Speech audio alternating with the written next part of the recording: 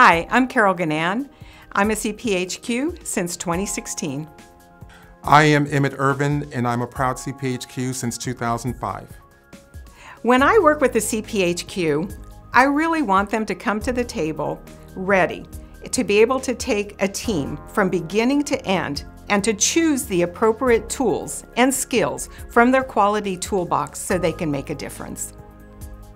When I work with a CPHQ, I would expect that they're able to apply the core quality concepts in a variety of healthcare settings throughout the entire continuum. If someone were to ask me if the CPHQ was right for them, I say, why not? Because if you're a quality professional or a leader that leads with quality, then to me, it's a badge of honor.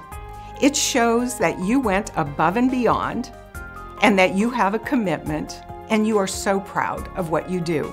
So be proud and wear your badge of honor and share what you do with quality. If someone were to ask me how to know if the CPHQ is right for them, I'd respond by saying it's a great way to be considered a leader throughout the healthcare continuum, it's a great way to further your career, and it's the right thing to do.